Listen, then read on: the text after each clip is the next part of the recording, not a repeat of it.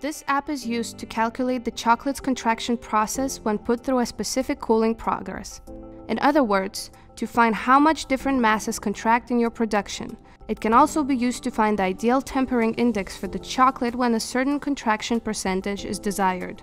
To execute a contraction test, the outline for temperature settings must be made.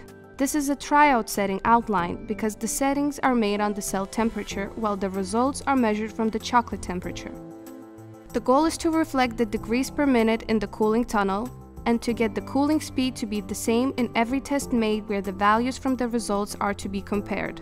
The recommended starting point is approximately 1 degree per minute on the cell. This is done by the cooling span and test duration. Settings also include naming the recipe to find it on the main page, the outlet temperature from the tempering machine, and optional offset to all temperature settings. Above the graph, the ID for the chocolate can be chosen. This is used as a name tag for the chocolate or the line used for the test to keep track of where test originates. When everything is set and ready, follow the instructions for app activation and filling the cup. For a contraction test, a metal bead in the cup is required. The temperature measurement must be made in air because the data processing is made by the ideal gas equation.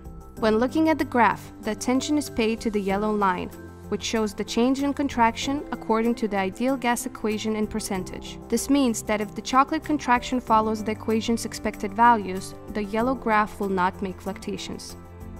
Attention is paid to the results table when the test is done. As said, the cooling speed should be reflecting the speed for the cooling process in the tunnel.